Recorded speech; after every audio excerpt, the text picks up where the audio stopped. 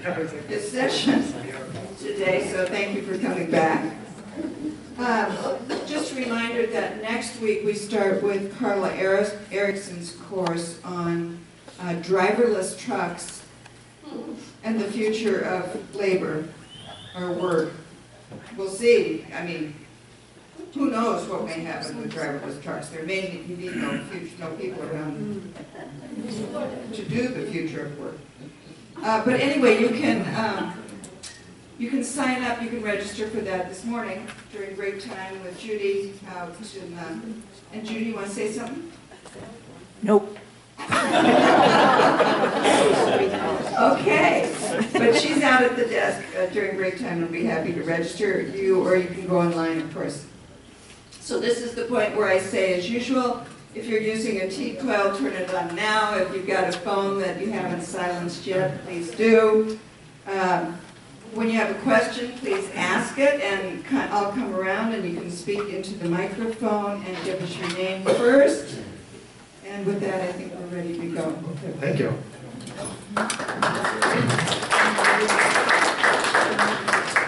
As with last time, please feel free to raise your hand right away if I'm not speaking up loudly, or if I'm too loud or dropping sentences. And I'm happy to answer questions if you have one that's immediate and short at that moment, or if not, we'll be setting aside some time before the break at 10:40, and then at the end to answer any kind of longer questions, or just invite you to respond with what you think about technology or what today's discussion has made you think about.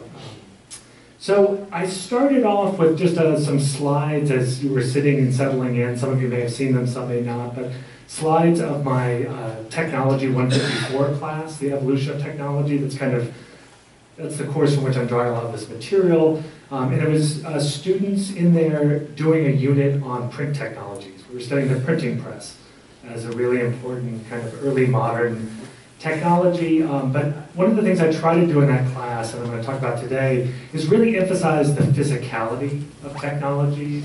That they're not enough to read about. It can be kind of almost alluring to just look at like Google patents and just read about steam engines or sewing machines or whatever the device is, and not really experience in that tactile way. That during the first session when I read that Pablo Neruda poem, where he talked about the world of beautiful things and how he wanted to touch pipes and hold needles, and just kind of really wanted to get his hands on and immerse himself in the sounds, the sights, the smells. I try to bring a little bit of that as much as I can in an academic classroom setting to studying technology. So what I have them do is do a unit with Jeremy, who's in our studio art department, where they do printing with a letter press, a kind of roller press, and also you saw them there doing hand printing and doing different techniques from Asia for like rubbing prints and things like that, but literally printing, and they're kind of quite amazed at how much it's a tactile, all the senses. So one of the images of the students all rolling the ink out, you can tell when the ink is ready by the sound it makes. It makes this and it's very important to listen to that sound and to get the feel of it. It's the kind of tactile, tacit knowledge that's hard to put in a book. You have to do it hands-on, and most of what we do with technology is hands-on. Most of the craft traditions in which people use tools to make things and to make living and to make art and creative items all involve that kind of tactile world. So I just want to give you a sense, and then the other thing that we were doing was looking at the special collections. They have a large group of what are called incubas, so these are books. Incuba is just Latin for cradle. So these are books that were printed in the cradle period of printing technology, so the first 50 years. So from 1450 to 1500, we have an early collection. They were also looking at some manuscripts from the medieval period to look at handwriting. But they were really carefully, if you notice, examining how was the book put together, what did it feel like, touching the pages, trying to get a sense of how over the years the lettering evolved and whether it was useful and beautiful. And so anyway, I just wanted to give you a sense of what we try to do in that class. And if I had my way, we try to maybe do that in here sometime too, at a limited time. But I really think if you love a technology, I really think it's important if you're going to study it, understand it, to use it with your hands. So that takes me to the first thing I wanted to start off today's talk about, which is a theme that we explore in my class, this theme about the physicality of technology. And there's one author in particular, this figure Arnold Pacey. I used one of his books, The Meaning of Technology. He was a practicing engineer and then later became a writer of books. And this book is, to me, really amazing because he's kind of cataloged all the different ways in which sight, sound, smell, other things affect the way we use technologies, both high technologies, machines, things like that, but also everyday objects we've talked about. Let me just read a quote from his book. He says, one way of explaining what this book is about then is to say that it describes what technology feels like to its practitioners, to the consumers of its products, and he actually looks at how people use everyday objects and how that feels. And in relation to the environment. He talks about senses of place and our connection to the natural world and how objects are important to that. Describing such feelings could serve as a useful purpose, I believe, in making us more self-aware and more conscious of why we respond as we do to technology, or the impact of technology on the environment. And I think it's one of the things that, myself, it was something I had to learn to think about. A lot of my students find it really revelatory to understand why do they respond to certain colors, to the feel, to the shape of certain objects here in everyday life. And just another quote I want to read, technology is not an abstraction, it's a material reality that demands the full use of the vital immediacy of sight, touch, and the other senses. So he has different chapters, and I'm just going to give you a couple different examples that I always find very striking from them to give you an idea of what, because that itself can become abstract. What does it mean for technology to have? Let me start with the first one. Sound, the audio dimension of technology. What is that about? How is that important? He starts with a lot of interesting studies and a lot of interesting observations by anthropologists about the importance of bodily rhythms and muscular rhythms to the way people work, and the way that we choose tools that fit into that rhythm. So items that have slow beats, like clocks, or certain size, like the length of a side determines how far you can swing it. And that's tied to kind of muscle rhythms, and humans have certain beats that we're kind of almost programmed to enjoy more than others. Whereas the faster the machinery gets, the more it makes you excited. And that can be a good thing. That's why the military has always had high beats for marches. Like if you were to get people to get excited into battle, you would beat faster and would literally increase the heart rate to make people excited. Not so good sometimes for workers and machines in factories. In fact, one of the things that people studied was that machine work required a whole new learning of rhythms. And the sound of the machine was really important to whether workers could concentrate and do their work with a kind of rhythmic musical quality, the kind of patterns, or whether they got distracted or even kind of neurotic. Just the pace was too fast, the sound was too high. In fact, when electronics came, one of the really hard things is electronics beats at a frequency often that's a high-pitched whine. You don't even hear a beat, you just hear a whining sound. And that's really annoying to people. I mentioned the refrigerators and the hum of the early electric compressors. So there's all these ways in which the audio experience of a technology shapes how we use it, whether we find it comfortable or not. He talks about how car manufacturers actually manufacture different engine sounds for different consumer groups. So like Harley Davidson and other motorcycles want a low purr. We can hear that kind of rhythm. Whereas young people want these like high-pitched, I feel like with the microphone, I shouldn't imitate this, but if you've seen, or like the Japanese market, these motorcycles go, like super high pitch, but companies, when they sell a car in Japan versus Kenya versus the US, will actually engineer different sound qualities because people like that. And again, he goes into examples of like sewing machines and just all the ways in which our sense of pleasure and purpose, but also how we fit it into our daily kinetic routines are shaped by the sound it makes. And he does similar things with kind of visual cues. Now some of this can be things like very aesthetic judgments. Certain colors trigger in us ideas about the pleasure of the object, but also who it belongs to. So one of the things that's very interesting in the US is how technologies for the home, consumer goods like refrigerators, other appliances, became quickly done in kind of enameled white. In fact, they were called, economists I think still call them white goods.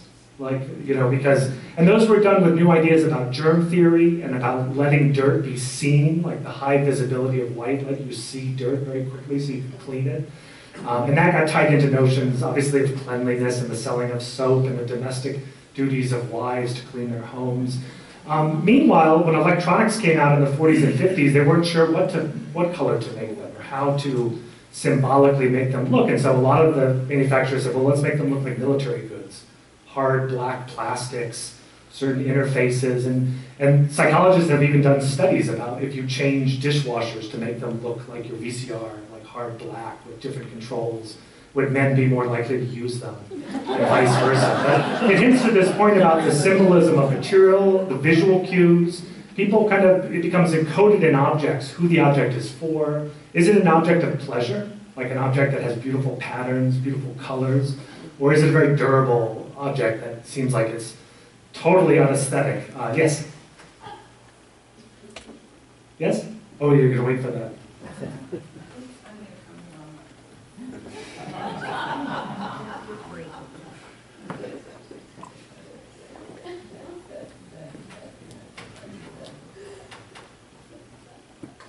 John Noor.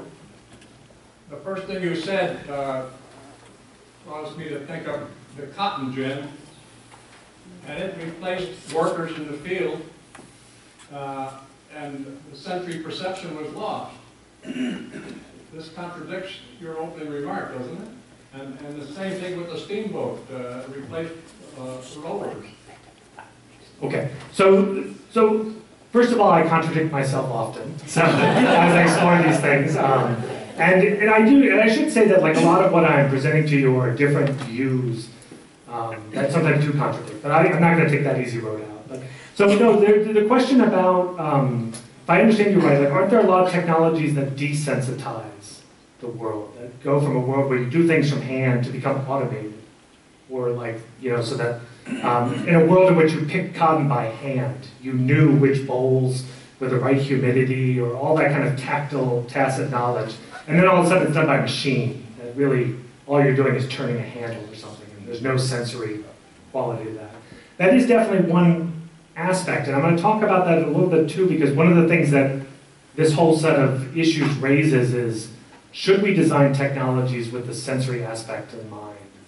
That it's important to engage the user so that they actually enjoy the experience and that they actually use some skill in it, as opposed to completely de-skilling and desensitizing. So one of the things that we'll talk about are people that said, we need a design philosophy in technology that actually addresses this issue. We want to make labor easier for people, but we don't want to completely de-skill it or create it in a world in which you don't connect to the outside. So anyway, yeah, I think Pacey was interested that even in the mechanical world, even in that world that we would think would have no sensory aspects, there still were all of these things he discovered about work rhythms. People would sing to the music of instruments in shops. They would like have kind of different ditties and things that they would sing along in order to keep rhythm, in order to kind of keep mental focus. Like imagine doing for 8 hours a particular kind of lathe activity, like in a shop. That's really hard, and if you mistake, you can not only mess up the item, but hurt yourself very badly. And so the way people tried to figure out how to kind of keep focus often involved using the machine's rhythm to, again, kind of sing songs or do things like that. So, but I don't think he would dispute the point that you're also making, which is that is still a lesser level of sensory experience than maybe someone using a hand tool or something like that. So thanks for bringing that up. And like I said, I think we'll explore these issues as we move along as well. One other thing I'd say about this is that this topic actually brings in a lot of issues in the field of design. So this is the part in the class where I'll often have people reading books by people that think about design. I don't know if anyone's ever encountered Donald Norman. He wrote a book called The Design of Everyday Things, or the original copy was called The Psychology of Everyday Things. Norman became kind of, does anybody stop? Yeah, Monty, you have a question? Yes, Monty Redenis. I heard this morning on the radio that Harley Davidson's going to start making electric motorcycles. Okay. And the question the announcer had was, how are they going to make it roar? Well, there was a lot of talk, these issues, there's a lot of talk with electric cars. Like car enthusiasts that enjoy the feeling of driving. And this goes into things like manual transmission versus stick transmission. What's the value of having someone connected to the actual process of driving and using skill to shift, and why do people value that, right? But when Americans and other Europeans were designing electric cars, they're like, should we create an artificial engine noise? Like that you could turn on and maybe you could set it to different volumes, and maybe you could set it to you know, the Harley roar, or like my Studebaker, you know, purr, or whatever, like different settings. I know in Japan there are cars that have settings like that allow you to change the engine noise for people, and then maybe in other countries. This isn't my area of specialty, I just know the example of Japan. But I think that's an important, I guess it's the symbolic question, right? People don't ride Harleys just because they want to get from point A to B, right? Like many technologies, it's a choice about lifestyle, about pleasure, about what you enjoy. The same with bicycles, right? People ride bicycles, they're making a statement about who they are, what they enjoy in terms of movement and things like that. So I hadn't heard about Harley making electric. That's going to be a fraught move for them. But it'll be an interesting one to see. So I was just trying to say, like, the design philosophy, one of the things Norman was famous for in the 80s and 90s was talking about, like, if you encounter a lot of awkward experiences with the technological world, it's often not your fault. It's the fact that the object is sending you the wrong visual cues. So if you go up to a door and there's a door plate, you expect it to push, right? And in fact, doors that were designed increasingly in the 70s and 80s for aesthetic reasons that had no plates or handles, people didn't know what to do with the door, right? In fact, they would hide the hinges so you wouldn't see the hinge, and so you don't even have a visual cue of which way. So, and he has all these examples about why people can never figure out which burner on a stove corresponds to which turn dial, right? How do you know, basically, we live in a world where people can't program the VCR, they don't know how to adjust the refrigerator, and he's like, these aren't your faults, these are design choices made because people didn't take into importance the centrality of visual cues, the way that you should look at an object, and he used this word from psychology called affordances. An object affords you, allows you to do certain things, and it's important that it sends the visual cues to tell you how to do them. So again, and here we get into not only design, but a lot of psychology. So a lot of how we interact is really based on this material, physical nature of the object. It can be, like I said, color, it can be the design, the way handles are designed. Some of that's culturally specific, so if you've ever traveled to a different part of the world, sometimes you don't know those visual cues. You don't understand the different signs by which you operate all the material things. Another interesting example is for those, do we have any left-handers in the room? We should, yes, exactly. You navigate a world where it clearly wasn't designed with you in mind sometimes, right? So you will find that it was a world designed for people with right hands. And the same thing for people that are extremely short, extremely tall, or have any physical characteristics that make them slightly different than the vast majority of people who design and engineer the fit world. So anyway, when we look at this sensory, material, physical aspect, we get a lot into that. And the same with touch and the tactile dimensions. Here, Pacey does a lot with like woodworking, people who do clothing and sewing, all these different fields where it's just so important to touch the item and to feel it. And it's true also, people often, when I ask my students, like, what's your favorite object, they'll talk about something and it fits in their hand perfectly. Or people have this experience with a tool that they love. It just kind of fits with them. You can imagine Neruda kind of just getting very excited about the feel, the touch of the hand. And all of this he kind of talks about as this realm of tacit knowledge. This is not the world of engineering and science and kind of book learning. This is the world of our everyday interactions with technology, and he tries to kind of trace them through different periods of time, even though I do think that the arc is largely one of senses becoming less important than they were in earlier periods, but still kind of existing. And I don't know if anyone has read in here, this is a piece I assigned off to the student, Robert Piercig's kind of classic 1974 book, Zen and the Art of Motorcycle Maintenance.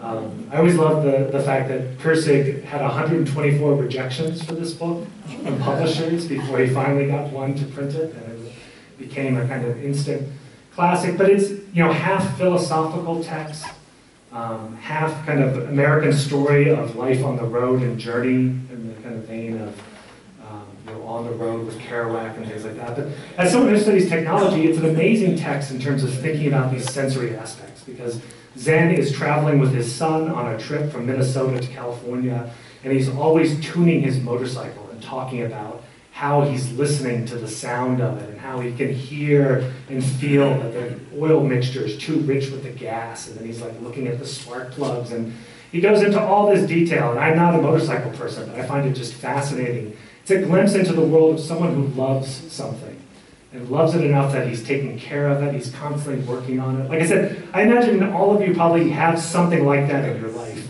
You might not even think about it as technology. Like my example personally would be knives, like as far as cooking.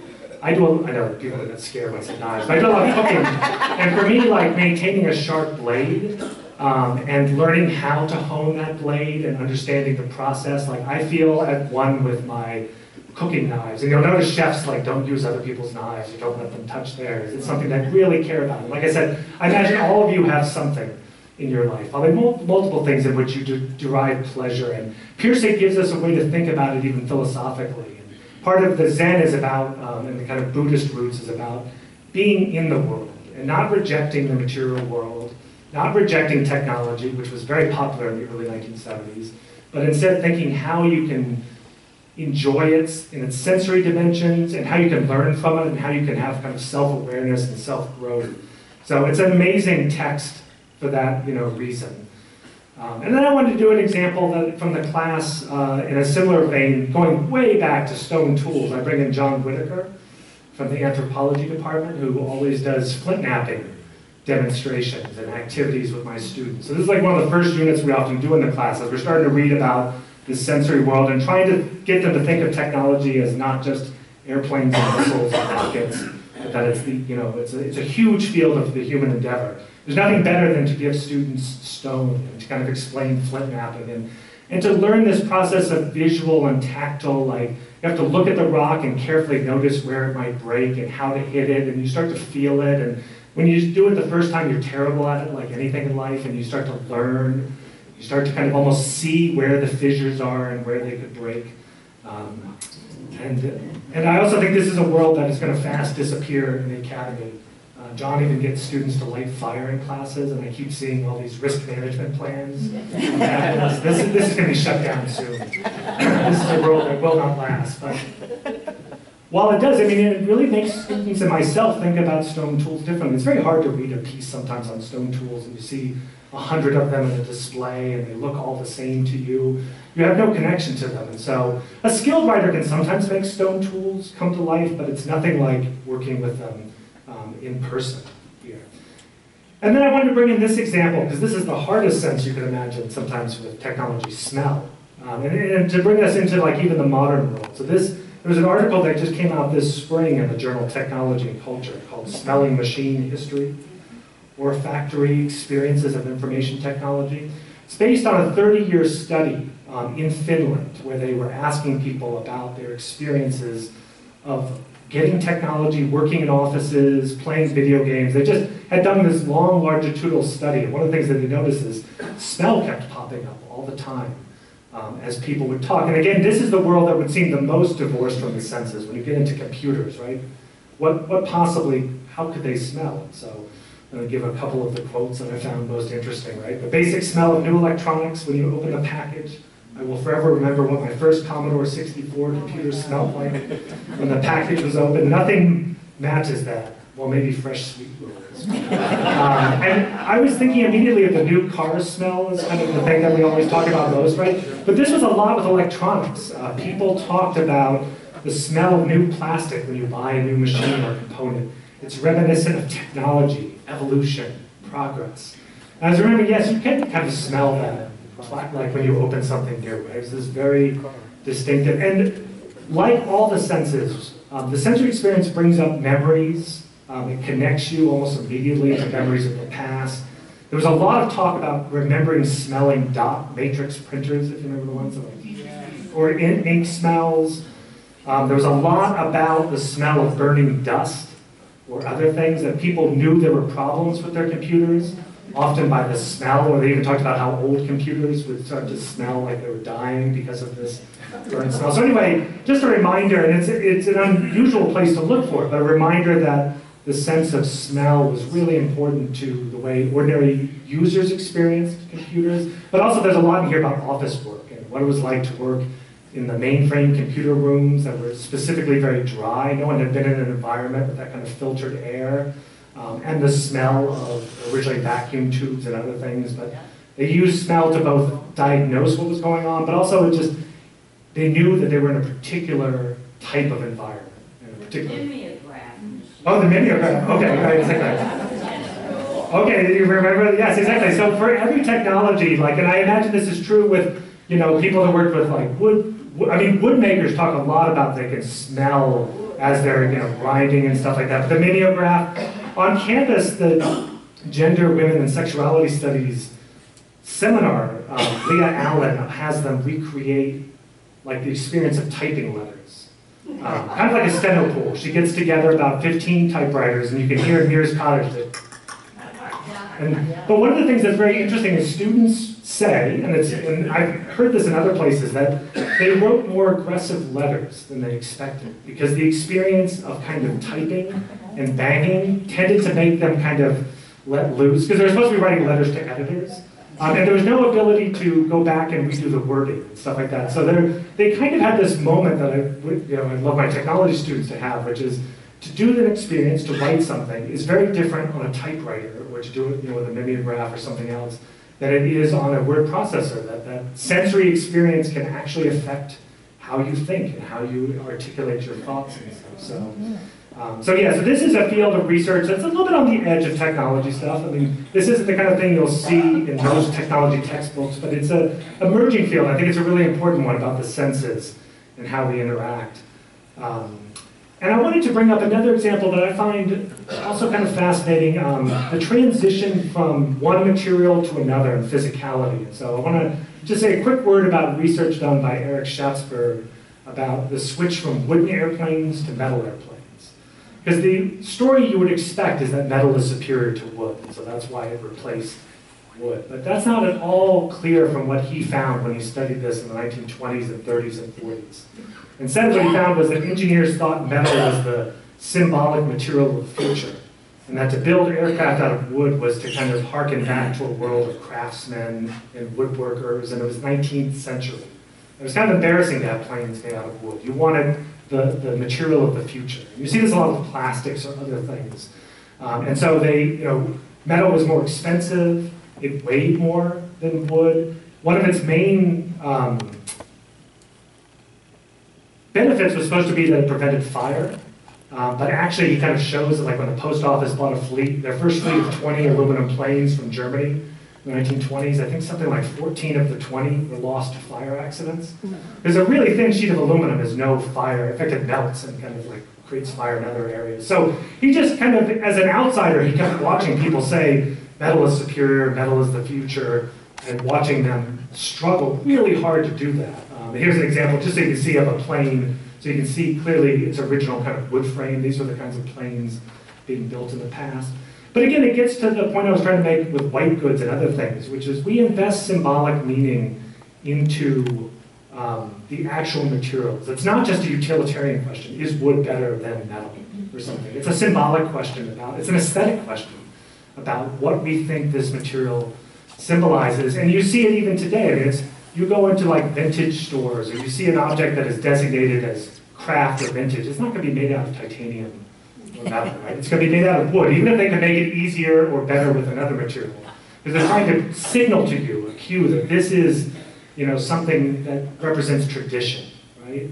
And again, if it's something modern, something high-tech, even if they could use wood or other materials, they're going to use something that signals the future. And you can see this with electronics, the way they kind of but again, we get the sense of the visual and the aesthetic cues are really important to how we understand the object and ourselves. And so I want to then transition to a kind of broader, so that's like one perspective we explore in the class. I want to transition to a broader set of questions about, I was starting to allude to, which is, how should we design technology? If this is important to the way we interact with technology, the sensory side, the sense of personal worth, creativity, how we use an object. And I wanted to bring up this kind of debate. It's often called appropriate technology. There was a movement in the 1970s, and it still exists today, but to think about consciously designing technology at a human scale and with people in mind. And what would that look like here? And this is a very long quote. I'm not going to read all of this. But I was going to talk about E.F. Schumacher for a second. He wrote this book that came out just a year or so before Piercing's book. It's called Small is Beautiful, Economics as if People Mattered. It also had a subtitle in later editions, like a Buddhist view of economics. There was a lot of interesting intersection between Buddhism and people thinking about technology in the 1970s that is worth remembering. But one of the things I just want to highlight, so this book, he talks about, let me see about how to kind of condense this really long quote down. It says the key concept of Buddhism is about wisdom, and that as an economist, and I should say that Schumacher himself was a PhD economist who ran the coal industry in Britain. So he's not like living on a commune as some kind of philosopher beatnik. He's like, one of Britain's most serious economists, had run a giant sector of the economy. Then he went and traveled around the world and had kind of an awakening experience and kind of felt that the entire approach towards science and technology in the post-war period of bigger, better, faster, more expensive, complex technology had fundamentally misunderstood the human character. But anyway, so he talks about how wisdom is what we should be looking for as a society. The key to wisdom is permanence, not ever-ending expansion and greater things. And anyway, he called for in the book, and this was a really influential book, he called for what he called a new kind of, he said, appropriate technology or intermediate technology. So we're not going to stick with all the tools that we had in the past.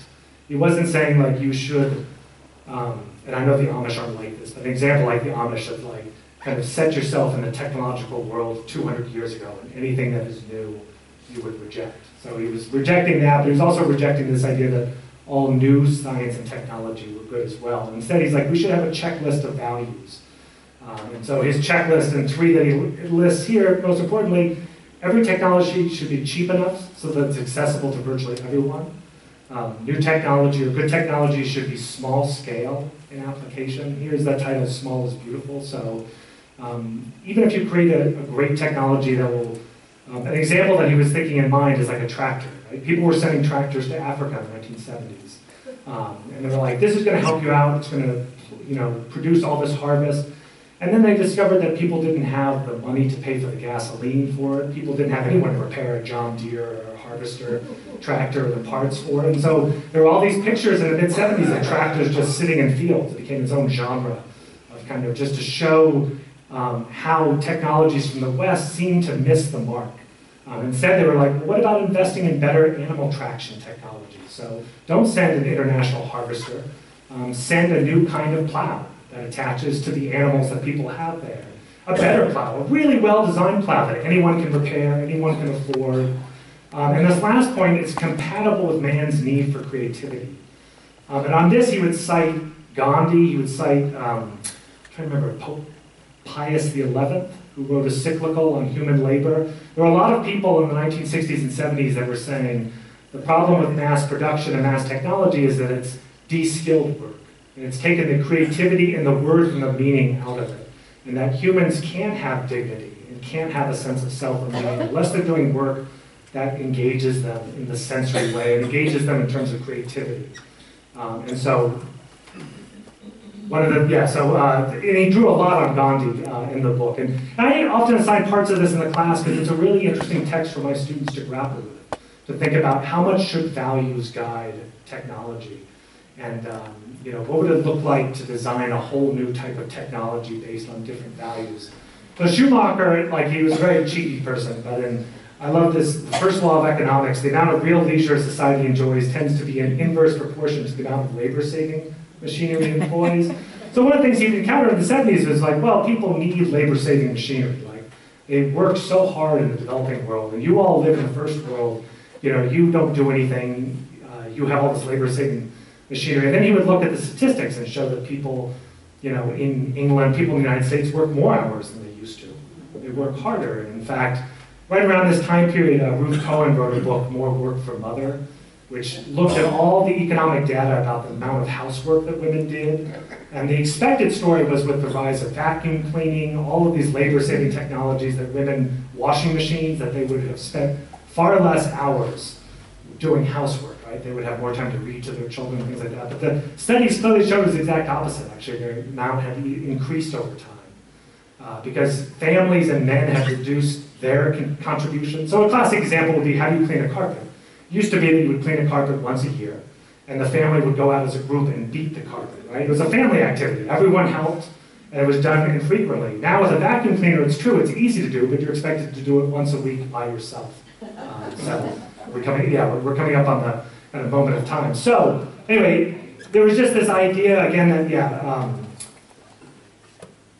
that there had been this really ironic consequence that all this attempt for labor-saving machinery had actually produced a society that, in his words, was kind of soulless, had a crisis of meaning, had too much work, not too little, didn't seem to enjoy life or have a sense of happiness.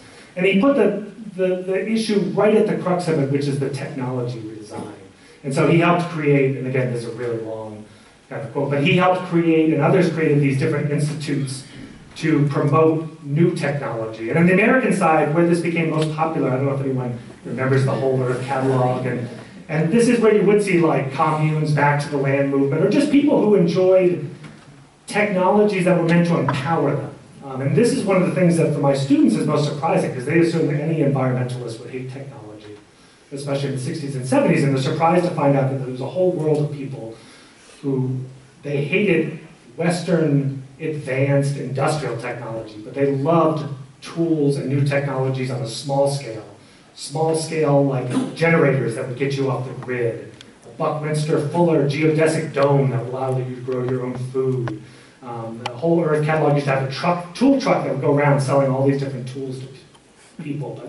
So anyway, so there's this whole kind of world of interest in small scale. Again, the term that they would always use is appropriate technology, appropriate for the scale and the dignity of human beings, as far as they should increase skill, not decrease skill. Allow you to do things even better, the things you haven't been able to do, rather than to replace you with a machine. So, and let me pause here and see, are there any questions? We're gonna have a break in just a second. If you mind holding 1 second, the microphone's gonna come right to you. The thing that you brought me to think about was, it's so much nicer to have computers. They are faster, and we don't have to have all this paper. And then half the place, you have to print out exactly what they want to save. So there's no savings. No savings in the paper computer? Yeah. Yeah. I think she's going to hand you the microphone right behind you. If you can, yeah. It's more a comment, but all this rings very true to me because I lived in Copenhagen in the 60s. And at that time, there were a lot of small baker shops. In fact, there was one in every block in the residential areas, which was most of the city.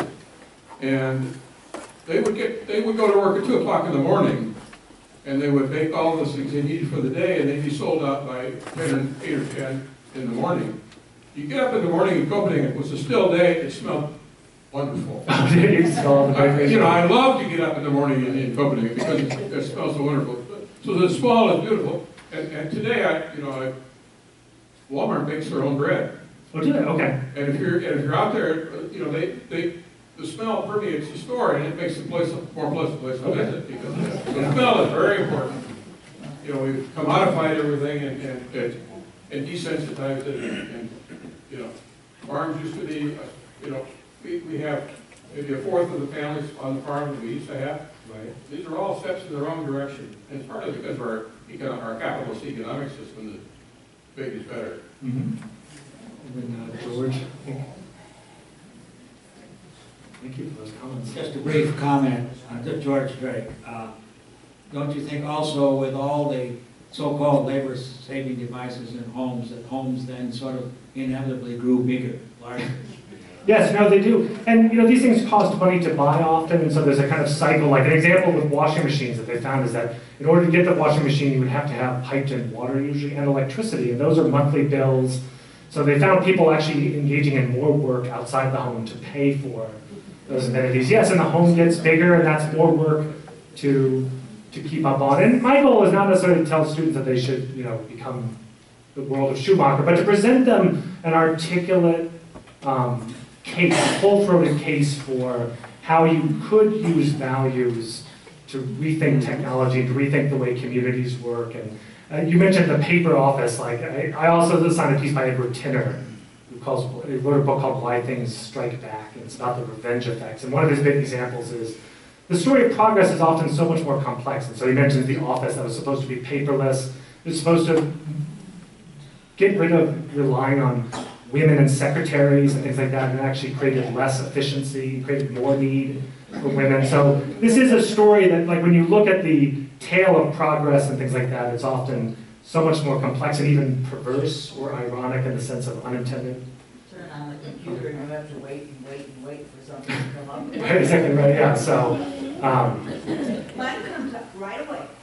and we have one more we'll take in before. And I should say there's a really interesting piece written by the agronomist Wendell Berry in 1982 called Why I Will Not Buy a Computer.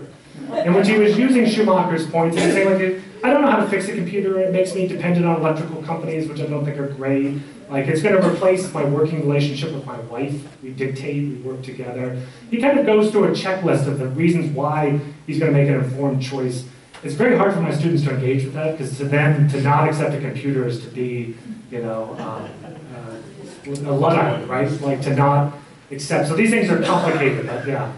But I think the small is better, and looking at the problems of changing technologies, whether, right now I'm thinking of a farm experience. Mm-hmm. When we lived in northwest Iowa, there was a group of young men and women who wanted to change organic farming, wanted to get rid of big equipment, and they started a little commune. Well, their efforts to turn the clock back made their neighbors very angry. Oh, interesting. So sometimes you can't turn the clock back. Sure, or an economy when you're competing. No, yeah. This was up in the Loess Hills, and houses were kind of far apart, but still, the group found a house that wasn't being used, and they turned it into a barn, and they built a retaining wall with old tools that was going to cave in, Right. and the goats were running free, and the neighbors just did not like turning back on technology. Oh yeah, in the aesthetic and the orderly sense of people that, you know, without the rows and letting weeds grow and stuff like that. I tell you what, why don't we, that's a great comment. I'll respond a little bit when we come back. And I do think that in Iowa, when we think about farming and, you know, yeah, I'll pick that up and run with that afterwards. Thank you. Let's plan on a 10-minute break, if you'll look at the clock, and be responsive. I was starting to suggest, you know, the appropriate technology movement and this conversation that really flourished kind of around the world in the early 1970s, late 1960s, to me is a better point at which to talk to my students about how we accept technology, how do we criticize it, how do we think about different technology, rather than, I use the term Luddite, and some of you may have heard of the Luddites that were skilled craftsmen in England who broke some of the new mechanized spinning and other machines because it was threatening to destroy their craft world. That's a longer, I feel like as a historian I shouldn't say this, that's too long ago, but I feel like that is a harder entree into the subject for my students, and even for myself to think about, than these more recent debates, which is not about, again, rejecting technology, but rather demanding, in some ways, even more from technology. That it be not only good, but cheap, accessible, easy to fix, that it fits in with our aspirations in terms of democracy and kind of more shared wealth in the economy or whatever. So like, I take us back to the 1960s. I have students read Schumacher's Small is Beautiful. I have them look through the Whole Earth catalog. And I should say too that a lot of the Stewart Brand, there's a lot of work now that computing in the 1960s, especially the idea of a personal computer as opposed to mainframe, came out of this kind of countercultural world of San Francisco with people like Stewart Brand and others.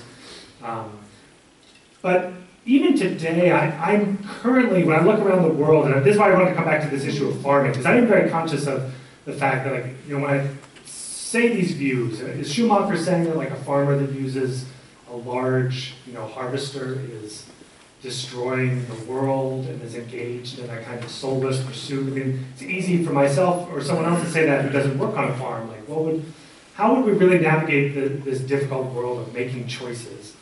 And so the example I like to use in the present day, and I'm trying to get students or other academics to work on this, is actually the modern food industry. but not in the United States, but over in Europe. So I want to just take a few minutes to talk about a whole framework that has developed in Europe since the 1920s for geographically protected food items. So in France it goes by AOC, in Italy, DOC. If you ever buy wines or cheeses, you'll often see these designations. The EU and the current WTO have this category of PGI, which is just kind of broad umbrella. This basically creates a legal framework for traditional producers of food items that are distinctive to control and own the right to call, for instance, prosciutto di Parma, right? This kind of famous type of ham, prosciutto, or Parmesan Reggiano, which I'll talk about in a second, right? You cannot sell cheese like Parmesan around the world and call it Parmesan. Parmesan is kind of a protected category. They own the right to the title, but what's more interesting is they get the right to decide how it will be produced. And I think they're one of the most interesting groups, more than, like I said, the Amish or the Luddites. I think today's world of these producers, they make choices every day about whether to embrace new technologies or to use centuries-old traditions. And they make those decisions based on their own purposes and goals in a kind of participatory way. And they're large industries, I should say, like by comparison. I want to talk about the wine industry, for instance. One of the things that's fascinating is that wine, is a protected kind of commodity under these systems. You can't sell wine as Bordeaux unless you're in Bordeaux and part of this consortium that has the legal right to enforce its rules on its members, right? And these are big industries. Like I was looking at some statistics, the U.S. coal industry, which is the third largest energy producer. It's a big industry. We hear a lot about it in politics today. Coal employs 52,000 people and has a combined net sales revenue of, I think, $46 billion, right? By contrast, California sells $26 billion of wine. Just the state of California employs 300,000 people in its wine industry. Globally, so my point is these are not boutique little groups that are like, kind of selling crafts at the neighborhood fair. Oh, I love people like that. These are huge billion-dollar industries, and yet they make decisions completely opposite to the way normal industrial food decisions are made. So in the wine industry, they decide if you want your wine to have the flavor and the quality characteristics of being what's called oaked, you have to put it in a handmade oak barrel. And these barrels are very expensive, but they made this decision because they said, you know what? This is a skill and a craft that's been around for 600 years. We want to sustain this. We want generations, the next generation, to learn to do it. Now, they don't insist that they use tools from 400 years ago. They say to the oak barrel makers, what tools do you want to use today, like modern tools? What old tools are really important for preserving skill that you don't think should be replaced? And so when you go into these kind of food worlds, you see the latest technology next to wooden paddles from the 8th century. Like in terms of, each is chosen for a particular region. They might, for instance, use wood paddles because wood collects certain kind of good bacteria that flavors cheeses. And they say like, no, we're not going to replace it with copper or a mechanized machine. We're going to pay someone to stir.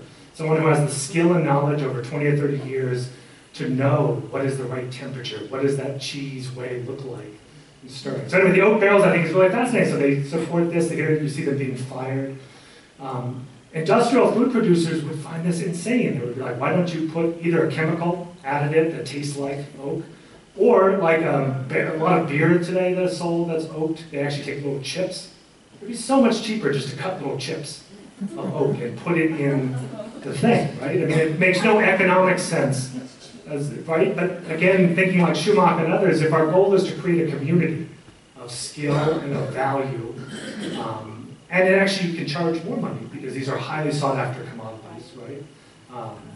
You can make choices about the technologies you use. So Parmesan is another kind of classic example. This is a cheese that I'm sure many of you have had Parmesan or kind of know the flavors, but it's made in a 16-month process. I love this image. Every wheel is inspected. In fact, most of these regimes require human inspection. So they're not, your wine to be classified as a Bordeaux, they don't run it through a spectrometer and kind of check that it has the right kind of thing. There's actually a person who tastes every batch and says, like, does this meet the qualities by which? It's a good job to have. Everyone has tasters. Here we have a cheese person using a hammer to do this. The only example I know of in the US is Tabasco. I mean, there's probably more, but Tabasco is always kind of famous that they taste every barrel, that they don't mechanize the picking. They have people that have a color chart and pick the peppers at this exact moment. But over in Europe, like I said, there are billion-dollar industries in which it's all based on human skill. These consortiums are usually made up of all the different levels of producers.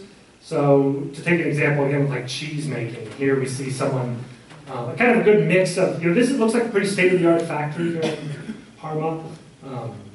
But they still insist on using the kind of traditional hand-gathered cheese ways. They insist on putting on these wooden poles in kind of traditional fabric sacks made by local people. And they have all these interesting rules. The cows have to be of a certain breed. They have to be within, I think it's 15 kilometers of the little dairy. They could have centralized the dairy. They could have every cow coming to one. But they want to encourage local diversity of flavorings in terms of the type of feed. And so they want each cow to like have, each set of cheeses to have different flavors from their local regions and to be skillfully mixed. And so you'll see this a lot with these kinds of systems. They have rules, and they work with the dairy farmers and the herds people and others to decide like what are the rules by which we can make a delicious product. And again, is supporting the incomes and the skill that we want throughout the community. I think they're also interesting because they're not necessarily closed systems. Like you'd say, like, well, that's fine for a community of 300 people that's always done this for 600 years. But they're actually kind of open. Like the Parmesan industry right now, I forget the percentage, but a huge part of their workforce are from Punjab. There's Sikhs that moved there in the 1970s, and the Punjab is a particular region in India that has very similar herding and dairy experience, and so they've kind of helped save and kind of in some ways they're now participating in these discussions. So we're not talking about just preserving a frozen medieval past. These are industries, again, that choose new technologies, incorporate new people, but they do it all in a framework that allows them to make collective decisions about the technologies they want. Here's some other examples of kind of all, human judgment and skill-based items. So, this is I don't know if you've heard of this kind of system. I'm always surprised at how little research has been done if I were present day. I mean, Carla's coming to talk to you about automation, which I think, as someone who studies technology, is one of the most important things here in the West to deal with. If I wanted to ask someone to go study something else, I'd do automation, and then I would ask someone to go over to Europe to study this kind of system or some other part of the world. But I think we need scholars to kind of explore this more and help us understand the benefits and the downsides. And there are attempts to move this, the tea industry, like Darjeeling tea, I think, is applying for this status. It hasn't worked out quite as well in tequila. Tequila tried to kind of create a kind of legal framework like this, but it hasn't seemed to really work in ways that I could talk about some other time. But I think, as I was going to say, like this system is, to me, allows for this multi-generational preservation of techniques and technologies. These are really high levels of employment and wages and profits for local people. And there's been areas that have, you can see a real difference when they go from having just ordinary cheese to having a special protected cheese, because consumers are willing to pay more. This point about having a say, I think, is really important. They have these kind of annual meetings where the cheese makers, the cheese agers, the dairy herdsmen, they all come together and they make these decisions about what are the rules by which they want to navigate social, environmental, and technological change. And I also find it fascinating because none of this is coercive. This isn't the state, this isn't the state saying you have to do this. This is just them saying we're going to create a framework by which people who want to pursue this collectively can. So if I'm a wine grower in Bordeaux, I don't have to sell my wine as Bordeaux. I can just sell it as French wine. I can do whatever I want. I can put cherry juice in it. I can throw oak chips. I just can't sell it as Bordeaux. So I think that's important to know. It doesn't make people do a certain thing. It creates a framework by which some people can prosper by making collective decisions. So like I said, I would love to be there listening to them make decisions about should we have an all-steel fermentation tank with a bricks digitized reader to decide as we do champagne? Or should we have the Riddler, the person who, I love this job, the person who walks around and turns all the wine bottles by a quarter, like the Riddler. They literally, once every 2 weeks, they go do a quarter turn to every bottle of champagne. And the question is, should that be mechanized? Couldn't you do it with a machine? Or is that a particular kind of skill? I don't know how you not get trouble syndrome, but is that a skill that you value and want? These are the questions that they answer all the day. And I don't know of many places that answer these questions. In the US, these are usually decided by simple questions of efficiency and economics of cost. And they don't usually involve the person working in the industry. So anyways, I want to move on to another topic, and I'm going to move a little quickly, but it's a little related to that. It's one that we deal with a lot in the class, which are technologies inherently political? And by political, I don't mean just the narrow sense of the electoral system and votes. I mean political in the sense of, do they shape the contours of power and give authority or power to one group more than another, right? This is a deep question that people have thought a lot about. In fact, even going back to Plato, Plato has a famous kind of part of his dialogues where he opposes writing as a new technology because it's going to shift power and authority away from speaking to people. It will shift power from the old to the young, and he has all these interesting, it's always surprising to think of Plato as being against writing. But he starts a dialogue that continues to this present day about the political impacts of technology. I wanted to bring in an example from the 19th century with McCormick, Cyrus McCormick, and his very large McCormick works in Chicago. And a lot of what I'm going to talk about, I'll put in the bibliography if those are interested. There's a famous article written in 1981 by Langdon Winter, who's a political scientist and who's testified before Congress on a lot of these issues. And he wrote an article called "Do Artifacts Have Politics?" And he kind of walks through a lot of different examples. A lot come too from the realm of architecture, like the way we design cities and do we create, for instance, mass transit, which allows people to move certain ways, or do we create, he focused a lot on Robert Moses, the famous road builder, who did not like public transportation, so he designed New York in a way that made his preferences kind of locked into the system, his politics, or he was infamous for putting overpasses at a low level that would not allow buses to get underneath them in order to prevent public transport to places like Jones Beach and Long Island. So it's a very arresting example, but it's an example about how something that looks neutral on its face, how could a bridge have politics? It's actually woven into decisions about who can move and how we create an infrastructure. So, and you could probably think about, are buildings accessible? Are they accessible to all people? And architecture is a great place to look at this, right? But there are other examples. And so one of the examples he brings up, one of many, is how a lot of, on their face, labor-saving technologies were really employed and developed solely to de-skill workers and to break unions. And so McCormick was a good example of this. McCormick had an iron molders union that had good wages, very skilled people, helped build all of those reapers and different items, but they wanted a share of the profits, and he wanted to not be beholden to them. He really resented having to share power in the factory with them as far as decisions and stuff. And so he spent a lot of money to develop pneumatic molding engines that would mold pieces of iron without human people, if that makes sense. So he's like an early example of like automation. And what's so interesting is that it's often, historians just remark, this is the kind of march of progress. This is inevitable. These technologies emerge and replace people. But Winter and other historians that have looked at it show that these machines were terrible. They didn't work well at all. And in fact, as soon as McCormick, he spent a fortune to develop them, and as soon as he broke the iron molders union, he went back, he got rid of the machines and went back to hand labor. And you'll see this a lot in automation, and things like, they often don't work for their supposed goal of replacing people all the time. They're often used as a short-term expedient to break unions or to lower wages or things like that.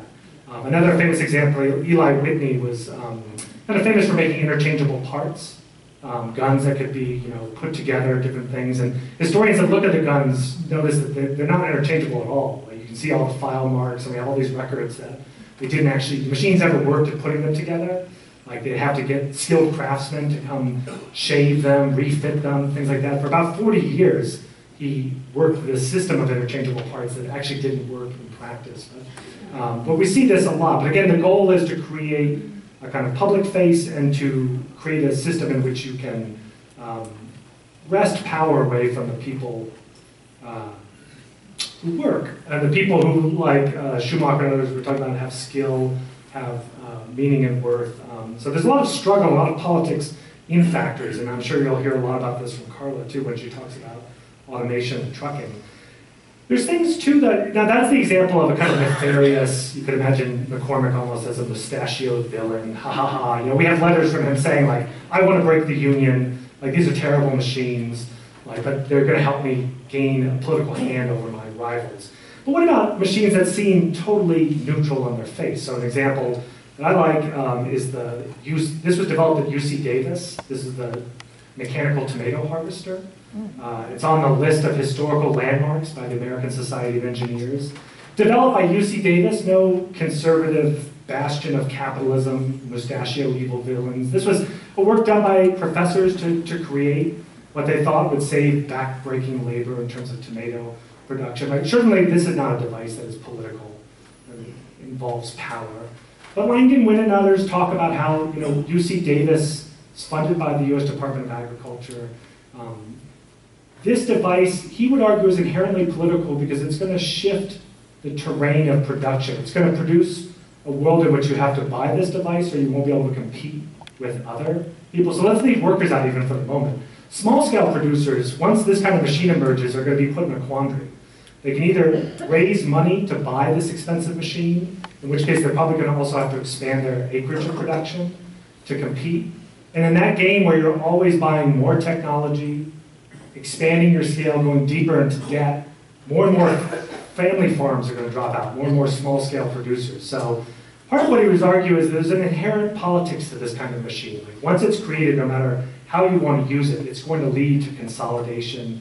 It's going to lead to a greater hierarchy of power in the industry, let alone the workers themselves who will find themselves now becoming either, and here's what's interesting, they're not necessarily totally removed, they're still doing some sorting. You'll see the crews of women here.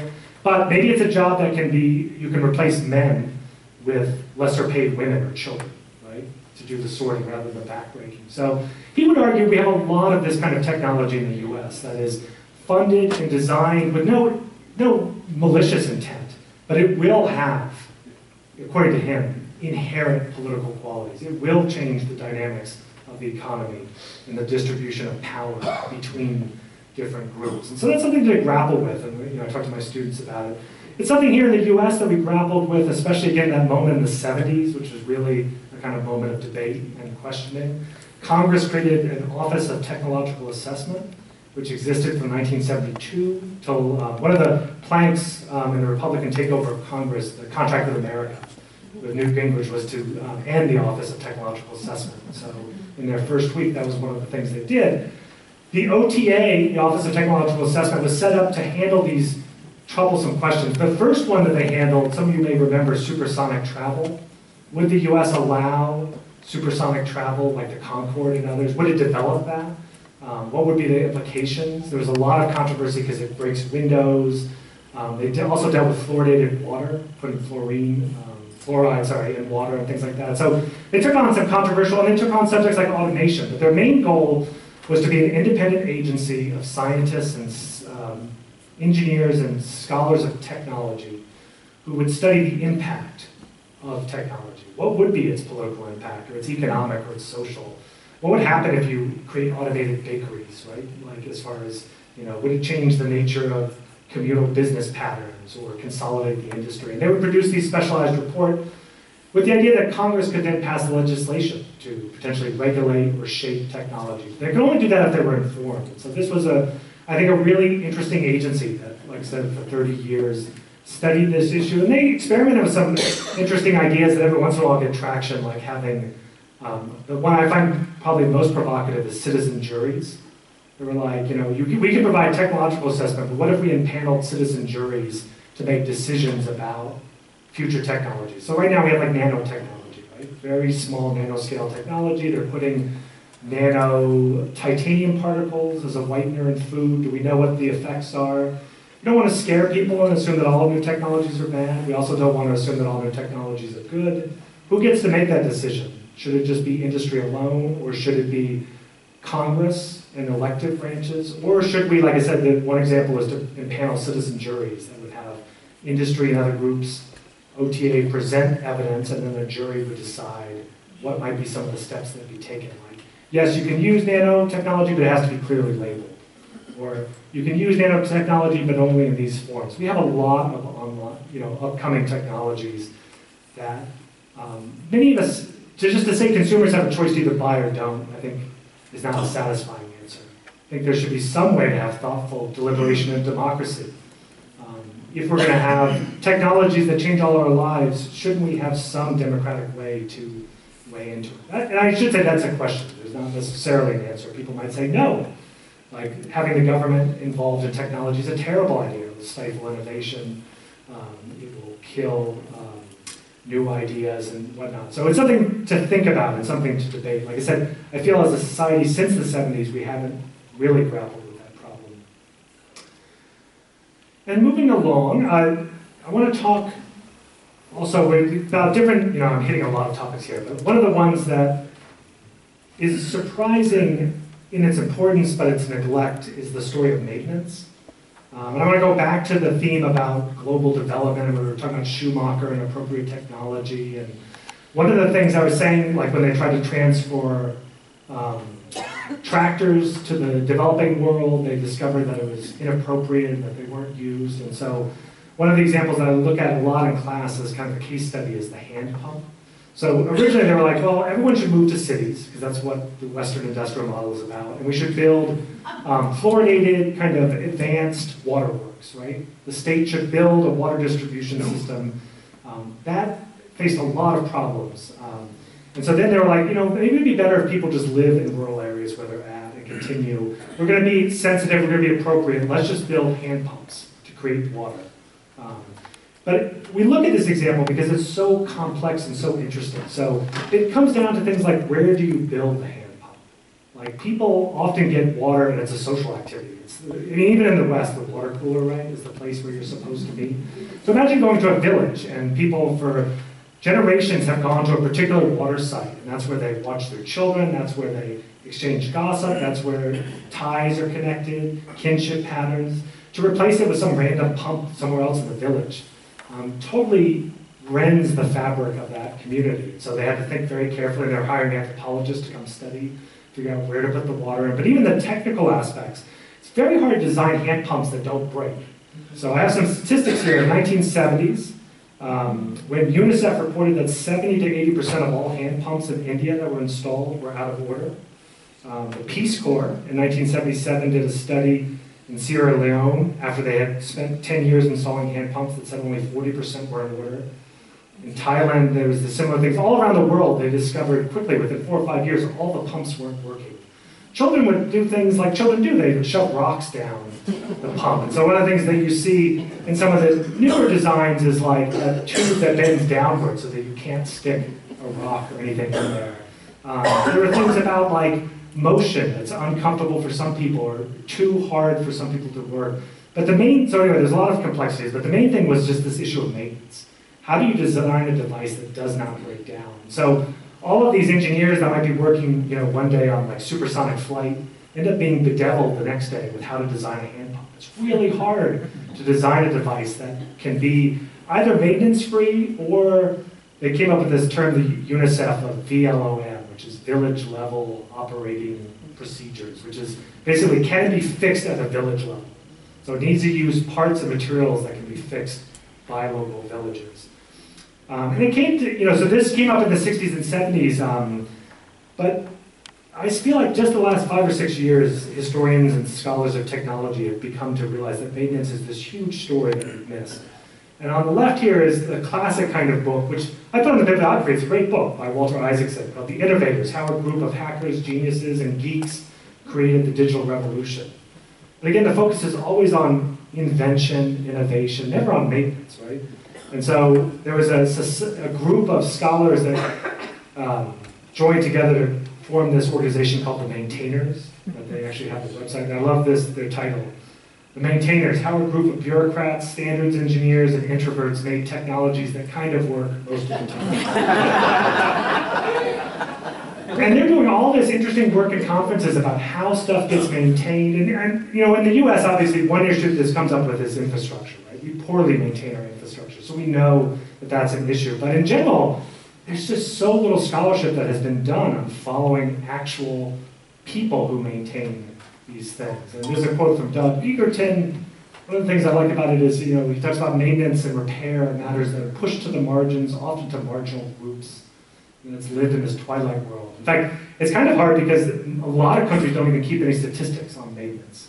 Although anyone that has been involved, like in the school district, will know the maintenance can often overshadow the cost of a building or of a unit of repair, things like that. So I feel like there's this vast continent of technological issues. And here's where a lot of our frustration as people come in, with having to maintain items and deal with repairs. So this is a world that I think we need to know a lot more about. If we started to study it, some of the things that we'll probably find is, I was just trying to say, that the cost and also the success around it, whether it succeeds or fails, has a lot to do, sometimes more to do with maintenance than the original design or the patent or the invention process. We don't have great statistics. Canada and Britain actually did record statistics for a while, and excluding buildings, so we're not talking about building maintenance, but just maintenance of mechanical and other equipment. And again, they're not going to include your personal maintenance of your computer. But just as far as corporations and whatnot, 6 to 10% of GDP. It's like a far larger amount than actually spent on like R&D or invention. Britain actually kept statistics because they tried to rebrand this. This goes back maybe to the first class where I talked about like names matter. And they started this new field of engineering called Tarot technology. Tarot is from the Greek for like watchman, observer, like someone who maintains. So you'll find they have like a society of tarot technologists. But if you actually polled engineers, very few actually work on designing something or inventing. Almost all engineers work on maintaining stuff, maintenance. And so that's a whole realm of engineering, again, that you struggle to find books or articles about that aspect. And so, what kind of work that goes in. And there's a lot of interesting things about the geographic and cultural patterns that change over time. So in the West, we've become a society where most ordinary people do not repair things or maintain them. They become specialized, or you just throw away an item, right? Things are designed not to be repaired or maintained. Although that hasn't always been the case. But that's increasingly the case, whereas if you look at other parts of the world, maintenance is a huge part. In fact, they often take the things that we get rid of and keep them in perpetual states of maintenance. Maintaining things and fixing them can be a little bit like adding additions to your home. You change the quality of your home. It starts as one thing and ends as something else through the maintenance process. So there's actually a lot of creativity and innovation that helps, that comes out. And also I was going to say this about the allure and frustration. So we have different stories that come up. On the alluring side, we know of technologies where developers realize that people like fixing them. So the classic example is radio sets in the 1920s and 30s. They start off as something they're like, we need to create this, we want it to stay fixed. We want it to be like a black box. No one should open it up because they'll just mess it up. And then they realize that, oh, there are all these clubs where people liked opening up their radio kit and swapping out the cat thread detector and doing all this. And so, or like motorcycles, right? Repair, maintenance is part of the joy. It's the way the person personally owns the item and adjusts it to themselves. And so they create a subculture in which they support that. They offer these parts, right? That's very different from today's like iPhone, where they're like, you touch it, you void the warranty. We're going to design it so you can't even open it up without specialized tools, right? And again, yeah, so there is this both allure and, like I said, there could be a lot of frustration involved with items. I feel like I spend half my time updating software, maintaining everything. It's not something I enjoy. So I think a lot of our experience with technology really has to do with this realm. And we won't learn as much if we only focus on the inventors.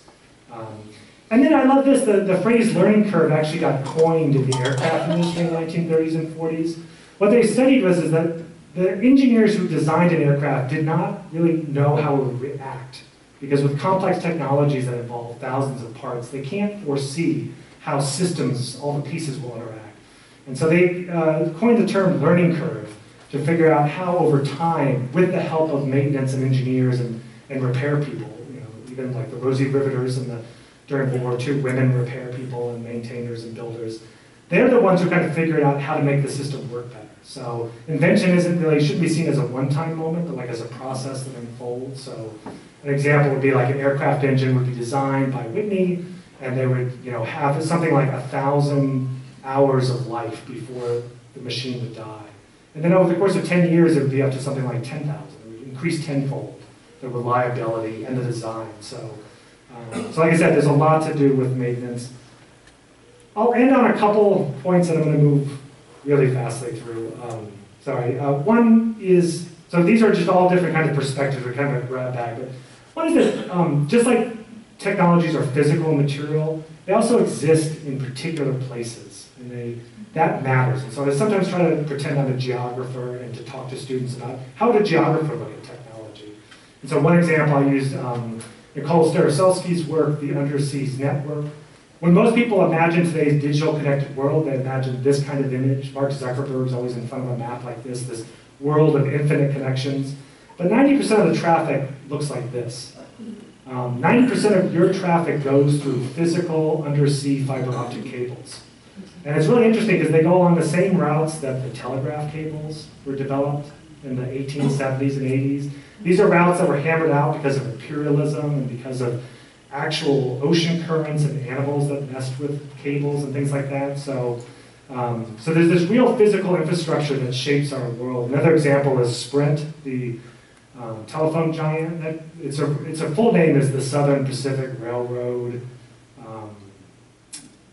something with a network and telegraph or something. But anyway, Sprint ran all its telephone lines along railroad routes, because they're the only people with right-of-way across vast swaths of America. So one of the things you'll notice is, or here in Iowa, we now have data centers. Like, again, the digital world is not some ethereal world that transcends materiality. It actually exists in particular places that have water. In fact, a lot of the data storage centers are in the exact places that the Pony Express have their hubs, because those are the places with water in the West. And so you see this kind of layering one on top of the other. And we could get into other discussions too about how geography shapes invention and stuff.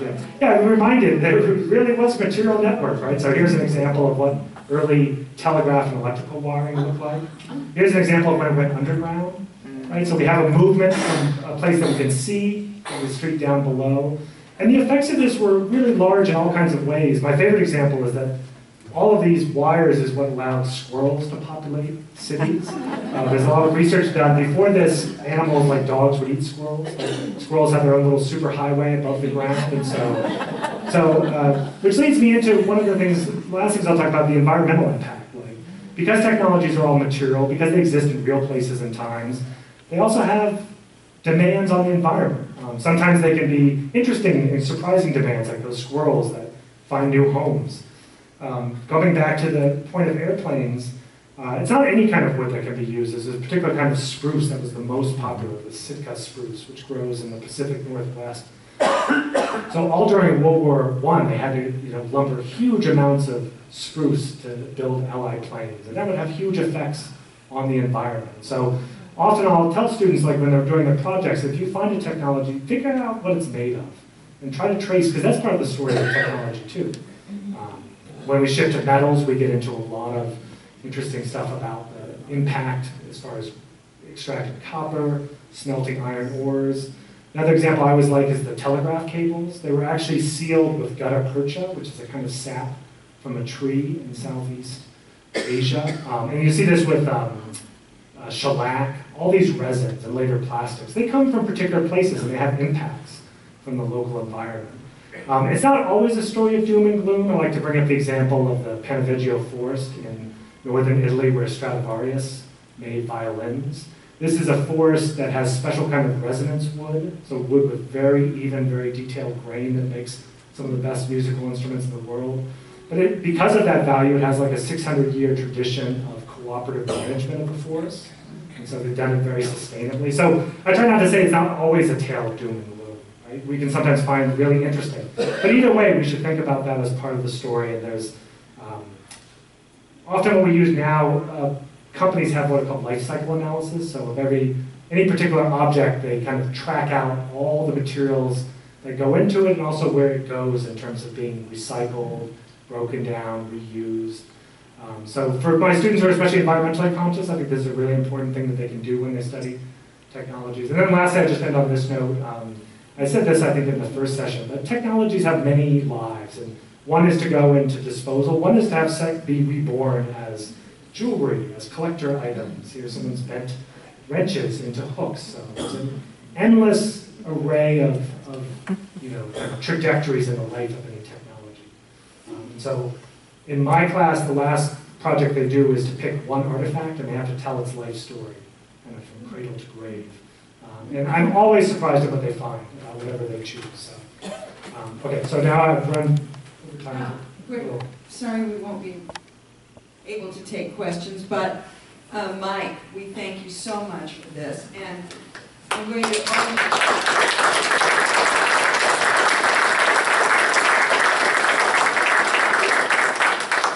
thanks for your presentation. The Bucket Course Committee is presenting $50 to the Archive and Book Fund to buy more books for the library. So thank you. Excellent. Okay, thank you so much. Thank you, everybody.